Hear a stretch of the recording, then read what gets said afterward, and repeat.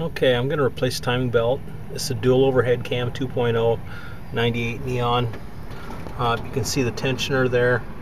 I haven't taken the old belt off yet, but I wanted to line up my timing marks, and I wanted to show you on the cams how funky these look to line them up. Now you can barely see the marks there, but they're like straight across from each other. And before I pull the belt off, I'm going to take some touch-up paint and mark it, just because I know that it's hard to see sometimes, kind of working in poor lighting conditions.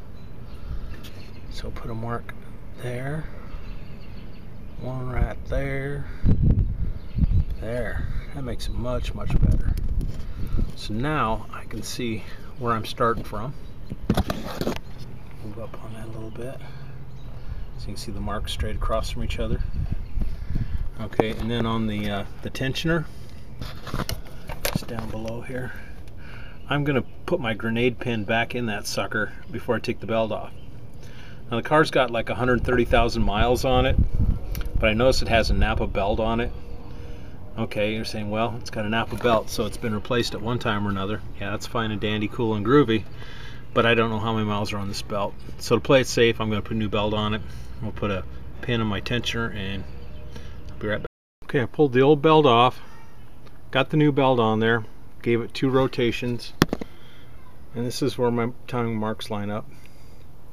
I still have the grenade pin in, but I'm about to pull that out. And one thing you can do before you put the timing covers on is you can start up and run it, see how it runs.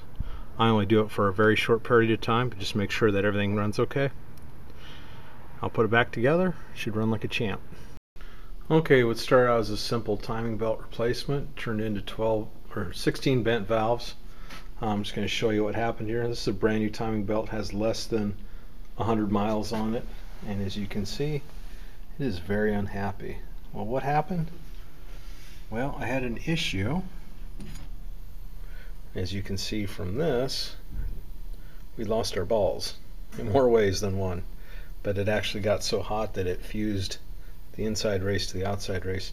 This is the idler above the water pump, and this is the idler by the tensioner.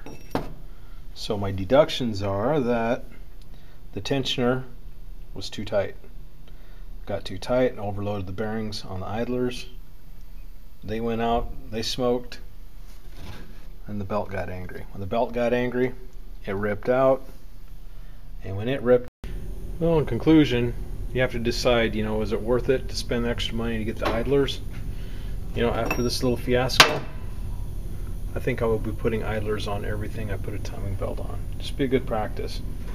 16 valves are a pain to change. As you can see, they are really bent up.